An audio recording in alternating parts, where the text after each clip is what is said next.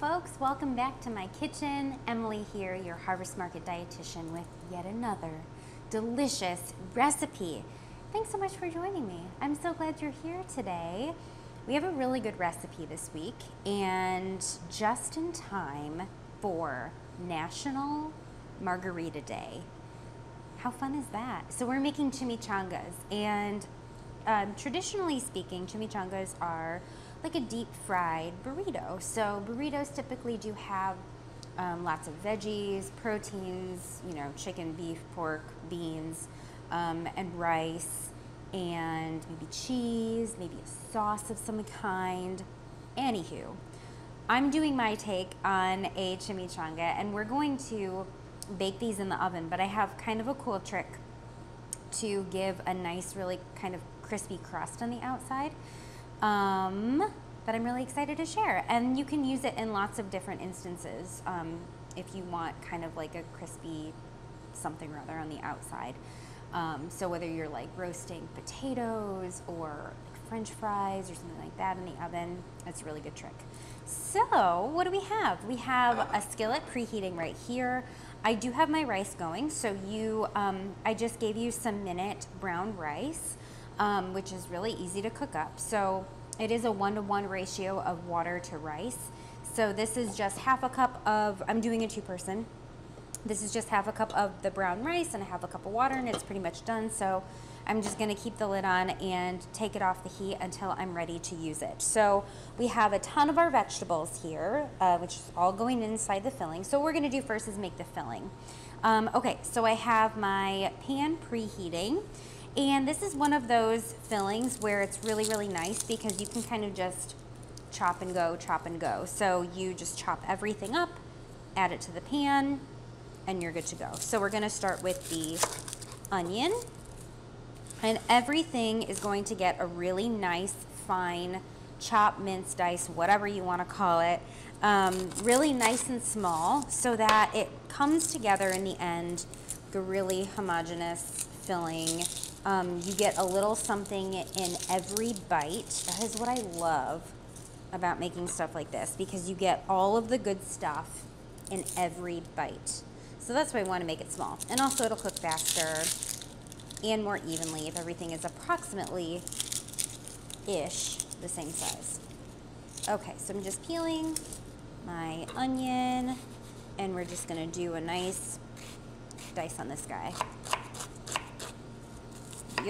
So again, preheated pan. We're gonna get our oil in there just a little bit.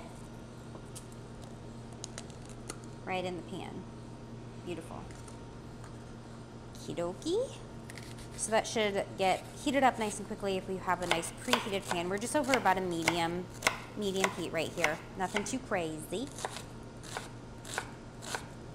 Okay, nice and chopped. Adding in. Want a little hotter because I want a little tiny sizzle when I get the onion in the pan. Just a little sizzle. So we're gonna turn that up accordingly. I'm hearing it go now. Perfect. Okay. Now we're just gonna work on chopping up all of the veggies and throwing them in the pan. Really, really easy. One thing I do want to note is just give your veg a rinse, give your mushrooms a wipe. They might have a little bit of dirt on them. Totally normal. They grow from the ground, so I hope they do. I just give them a little wipe with my with a paper towel. And if you want to wash them off, you're certainly, welcome to do that. But what do you want to do? It's up to you. This is your kitchen. This is your recipe. All right, let's get chopping, shall we? We're gonna start with the red bell pepper.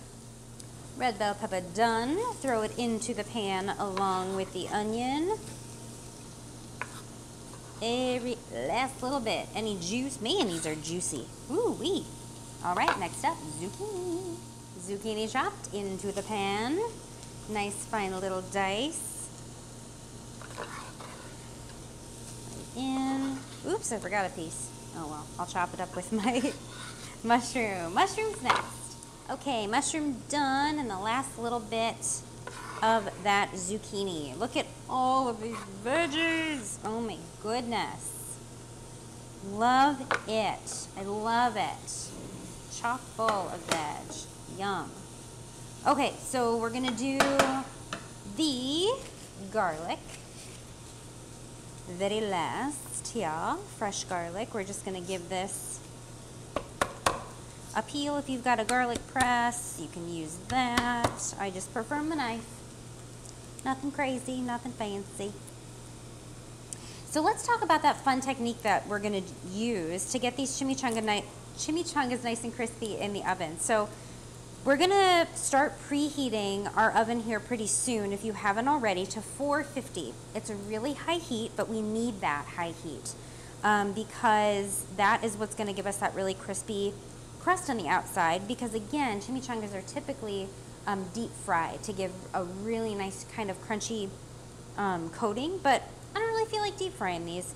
Not only is it not, you know, great for you all the time, but it's really messy and it's kind of dangerous. I don't like it. I don't like the way it smells. I feel like it sticks in your hair and your clothes and whatnot. Anyway, this is a more friendly version. And so we're gonna, you know, crank up the heat on our oven to 450, and we're gonna put our sheet pan in there. We're gonna put a sheet pan in there with nothing on it, just a sheet pan that can withstand high temps. And we're gonna let it preheat with the oven so it gets really searing hot. And then when we're ready, when we have our chimichangas all loaded up and ready to go, we're gonna give our pan a spray with cooking spray, or do a little smear of oil, whatever you prefer, and get that on there. And it is gonna start kind of cooking and crisping right away. Then we're gonna flip halfway through, and we're gonna get like a nice crunchy brown on the outside, crispy. It's so good. It has a really great flavor, a really great texture. Ooh, that garlic. That smells so good. When it hits the pan, holy moly. My veggies are getting soft, which is great. They're getting soft pretty quickly because they're chopped up really small. And really my rule of thumb when it comes to cooking veggies, anything that you can eat raw, it doesn't need that long to cook. I like a little bit of texture. And then remember, I mean, these are gonna continue to soften and continue to cook. We're adding in a bunch of yummy stuff to this filling. And so I don't wanna overcook my veggies, is what I'm trying to say.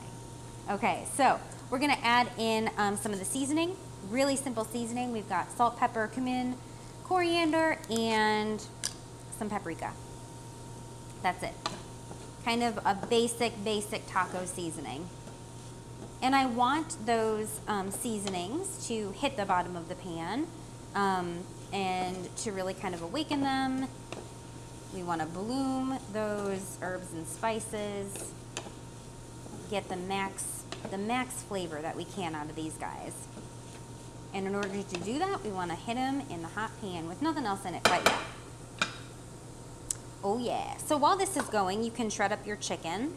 This is just cooked chicken breast seasoned with a little salt, pepper, and cumin. You can cut this up, you can cube it, you can use your fingers, you can have a kid do this if you want to, you can use gloves, whatever you want to do. I kind of like the texture of shredded rather than cubed, but sometimes cubing it up is a little bit easier, so you do whatever you desire. I promise it's going to taste just as delicious any way you slice it. So a lot of folks ask me how I cook my chicken. I just cook it in the oven. I do have a really great oven here in my kitchen at Harvest Market that it has like presets, but at home I typically roast my chicken at like 400 until it registers 165 in the thickest part. And sometimes it's just gonna depend how long. Time is a fickle variable, so that's why you always want to go by temp. And everyone's oven is different, so what might take 30 minutes in my oven might take longer or shorter in yours. So that's why we use temperature. It's more reliable. This is smelling so good. So good. Okay, I'm gonna finish shredding up my chicken And I'll be right back. Okay, chicken is shredded. I am just doing chicken. I don't have beans, but there are options to do beans or chicken or beans and chicken or just bean, whatever. Anyway, I'm just doing chicken. Okay, so we're gonna put our vinegar in here. We wanna hit it in the hot pan. I've got some brown bits sticking to the bottom. This is gonna deglaze the pan or kind of bring those up into the veggies so that they go in the filling and are delicious. So go ahead and kind of use your cooking utensil to bring up all of those beautiful brown bits off the bottom. Cook off that vinegar, watch your nose. It gets a little pungent. Okay. Next we're gonna add in our cooked rice. Cooked brown rice, beautiful, done. Chicken, done. We have our salsa that's going in here. Add that all in. And I'm actually gonna turn off the heat because this is pretty much done.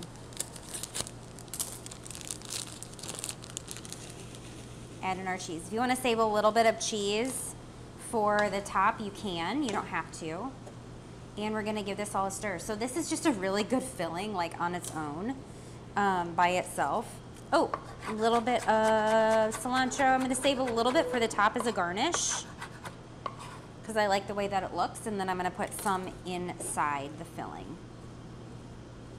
Give everything a really, really good stir. Oh boy, that is cheesy and delicious.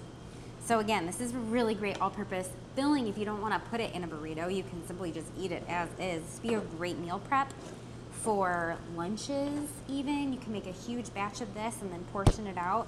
And you've got everything in here. So you've got your protein, your veggies, your whole grains, super satisfying, filling, really well balanced in my opinion.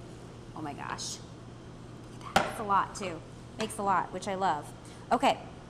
Now, let's work on filling these puppies up, shall we? So we have our big tortillas here. So these are burrito size. We want nice big guys so that our filling will fit. All right, let me just wet this off here for a second. Let me do this. Get everything all lined up for you. Now, if you feel like your tortillas might tear or kind of crack when you're rolling them, you can place them in a microwave for, I don't know, 5-10 seconds just to kind of make them a little bit more pliable. Okay, so here's what we're gonna do. We're gonna put some of this filling in here. So we always wanna add more than we should because, you know, we want a lot of filling, of course. But we wanna be able to close this guy up. So really kind of like probably 1 cup of this filling. You probably have extra filling left over, which is not a bad thing. You can have leftovers. Okay, so then we're going to, you can do it 2 ways. You can bring the insides in and then work to fold it over, or you can fold it over here and then kind of fold in the sides. And I'm kind of like evening out my filling so that it goes all the way to the end. So I'm kind of squishing it down. And you might have to take out some of the filling. You might have to. It's just kind of, you just kind of got to get the feel for it. And then we're just gonna roll this. And then we have a closed burrito, just like that. And if you don't want to do that, if you don't want to tuck in the sides, if you don't care if like the filling is falling out, you can simply just roll it like this. It's not a big deal. Okay. So let's try it the other way. So we're gonna do this and then fold it over. I actually saw this on TikTok, but after the fact. And then we're gonna roll it. That probably works a little bit better, doesn't it? Okay, either way, still perfect, still delicious. It's gonna taste exactly the same. So this whole time, well not this whole time, but in the last, I don't know, 10-15 minutes or so, I have been preheating. Oh, I forgot the lime. Add in a squeeze of lime juice in here. And I'm not gonna reshoot this. I'm not gonna take the filling out of these. So add in half a lime's worth of juice, save the rest for serving. So I'm gonna go ahead and grab my really hot sheet pan from the oven. I'll be right back. Okay, I've pulled out my piping hot sheet pan out of the oven just now. It's really hot, so when you do this, please be careful. Don't let kids do this part. So we're gonna go ahead and spray the bottom with cooking spray. This is just an olive oil cooking spray or brush with oil, and we're gonna set these guys down, seam side down. And I like to kind of give a little press, just like that. And then I'm gonna coat the tops as well. We're gonna go about 4 to 5 minutes in the oven at 450, and then we're gonna flip halfway through. Okay, just pull these out. It looks like my burrito kind of cracked on one side, but that's totally fine. So I did 5 minutes, and it should be browned. If you feel like it's not browning, just leave it in a little bit longer. Everybody's oven is different, remember. So you know, your oven has a mind of its own little personality.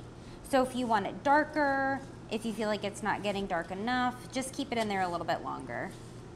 It could have been too that maybe your pan wasn't preheated, it wasn't hot enough, so it didn't kind of get that sear right away. So we've got a golden brown. My seam is closed, which is great. I just sprayed the tops before I flipped over, and then we're gonna go back in for another 5-ish minutes, give or take a couple minutes. Okay, I just pulled my chimneys out of the oven, and oh baby, these look, gosh, sorry, it's still really, really hot. I'm just gonna flip these onto my cutting board. You see that? Do you see that crispy?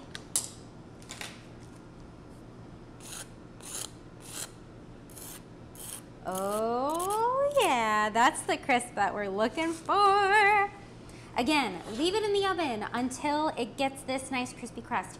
Everybody's oven is different and perhaps not calibrated correctly. So if you're like, well, I did the 5 minutes, but it's still not brown, then just leave it in longer until it is. Oh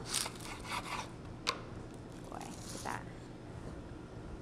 Piping hot, delicious. Top it with salsa, sour cream, any cheese. Devour it. It is so delicious. I'm so excited for these guys. Make yourself a margarita if you want one. If it's Tuesday, National Margarita Day, just a fun little thing. Yeah, I hope you guys like this recipe. Sorry, I don't have it prettied up on a nice pretty plate, but these are still piping hot. But I really hope you enjoy this one. Thanks so much for joining me as always, and I'll see you guys next time.